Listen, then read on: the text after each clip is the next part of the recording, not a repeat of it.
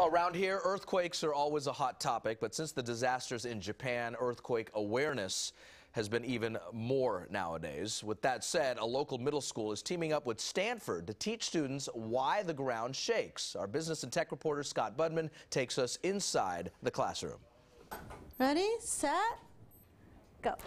They're shaking things up in room 12. This is the stuff that our homes are built on. Where Susan Hansen's 6th grade class at Cupertino Middle School is learning about earthquakes. I basically learned what we should build on. My bookshelf was directly across from my bed, so we're gonna bolt it down.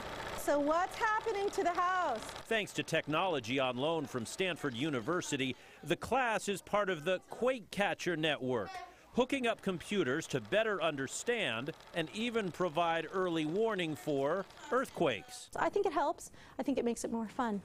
I think it makes it more interactive, and if it stimulates interest to have them be safer, it's worth it. As Bay Area residents, these young people are learning lessons about earthquake preparedness. Your insurance company?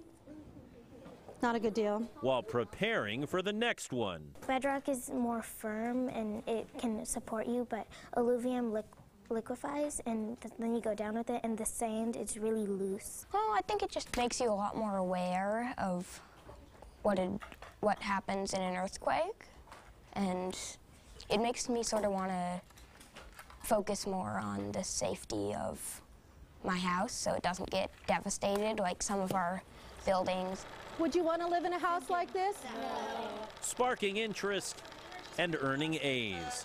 In Sunnyvale, Scott Budman, NBC Bay Area News.